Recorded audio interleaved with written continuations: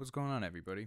We're back with the Disting Mk4 from Expert Sleepers. The last video was about using the CV delay algorithm in a multi-voice patch to add life and a little bit of extra texture to your voices. And this video we're going to be exploring, I believe it's C8, the bit crush algorithm, and we're going to just explore that in a very simple patch. And I'm going to go over the basic features and what I have going on in this patch, and then we'll do a little exploring. So here we go.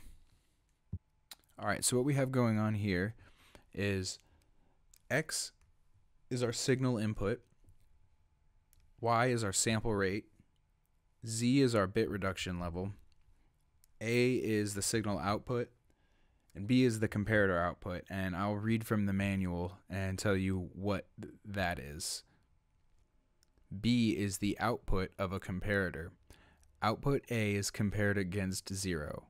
Output B is plus 5 volts if A is above 0, or 0 volts if A is below 0. Alright, so now we're just going to listen to a very basic patch. Right now I have a sine wave.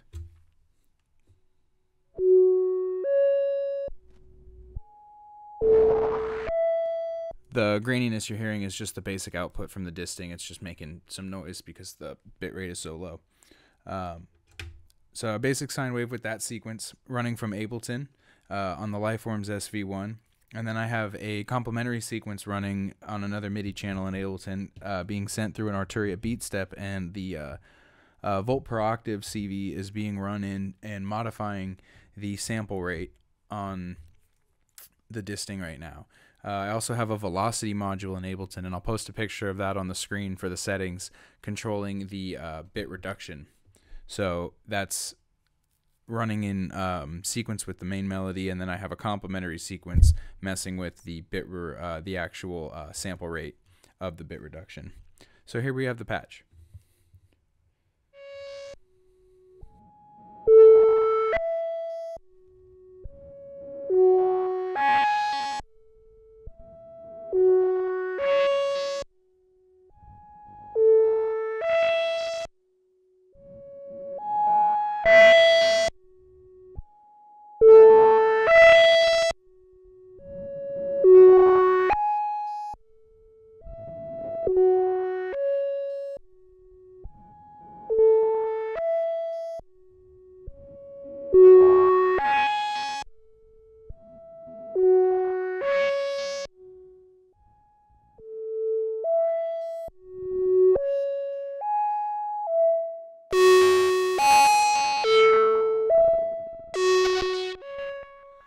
Alright, here's another sequence. It's just a sine wave playing a melody, and we're just going to go through and manually adjust the bit reduction and the sample rate with an offset. It's bipolar, by the way.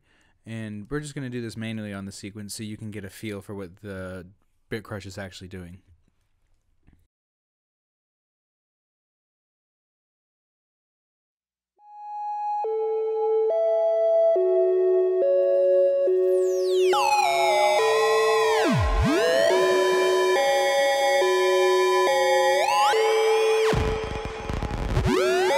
Change this to a positive and unipolar offset now.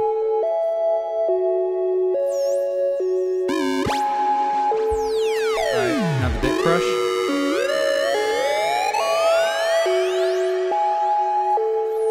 Well.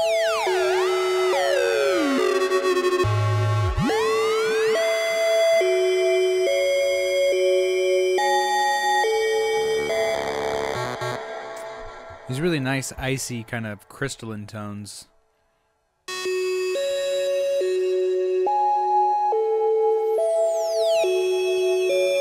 This is just mode 1 with Mangle mode 1 as well, or, well, it would be 0, but it's 0 through 7, so there's 1 through 8, I would say, I guess.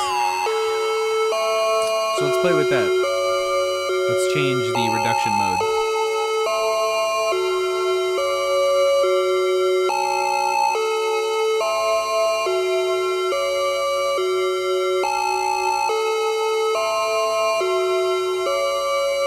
And again, this is just a sine wave. We're not even running through the filter, we just have attenuators.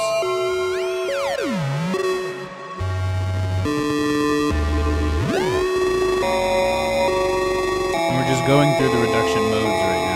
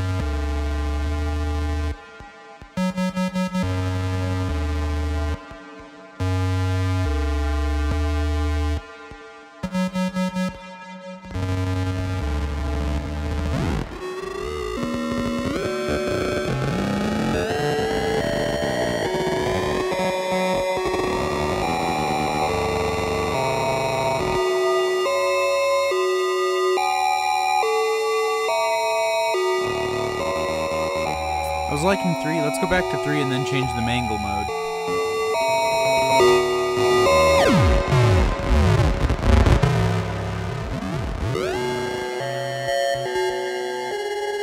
And to understand what the mangling mode does, I would suggest read the manual. You'll be able to understand it better than me explaining it. Let's go back to